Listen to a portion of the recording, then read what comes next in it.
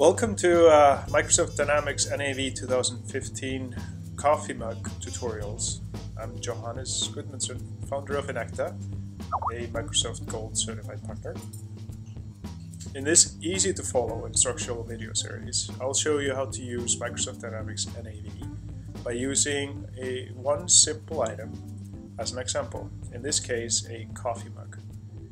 I'll walk you through how to create items, purchase orders, sales orders, track and manipulate inventory, and much more. So go ahead and grab your own cup of joe and let's get started, shall we?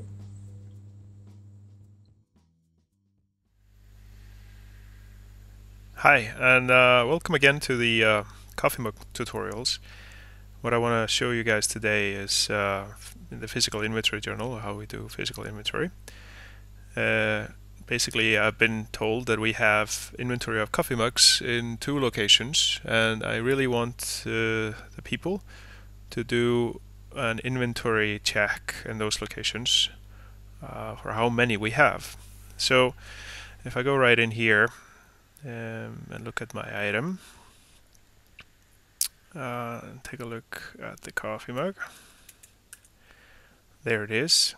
I can then go ahead and take a look at the availability and see that I have 795 in blue and 190 in red. So I want the people in the warehouse to take a look at that and count and record what they find in NAV and update the quantities. So that's typically what we call a physical inventory count. And I'm going to go ahead and look at the physical inventory journal. Now there are 2 in a NAV, the warehouse physical inventory journal and physical inventory journal. The difference between those 2 is if you're running full warehouse with bins, then you want to do the warehouse physical inventory journal. Otherwise you want to do the physical inventory journal. So I'm just going to go right in here. And then I want to see how much I have on inventory. So I just hit calculate inventory, and that sets up the physical inventory journal for what you want to count. If I don't put any filters here, I'll get everything in the system, all items. If I only put a certain location, I get it for a certain location. In this case, I only want to pick the coffee mug, because that's what I'm interested in. And I look at that like here. And I actually want to see that across all locations. So I'm going to send this out to every location to go and count. I just hit OK.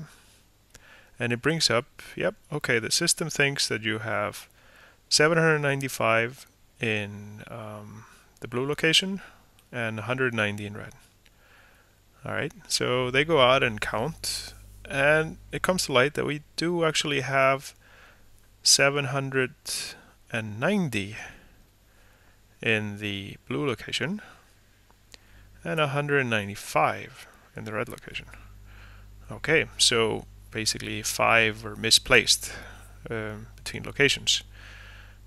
And notice that the system automatically puts 5 here, saying that there's a negative adjustment of 5 that's supposed to happen in the blue, and then there is a positive adjustment of 5 that has to happen in red. Okay, so now somebody of course comes and checks this over and says, okay, did you really find that many in each location? Yes. All right, then we record it. So we go ahead and hit post, and I post the journal. Now it's successfully posted. I go back. Now I look at my item, and let's see the availability now by location.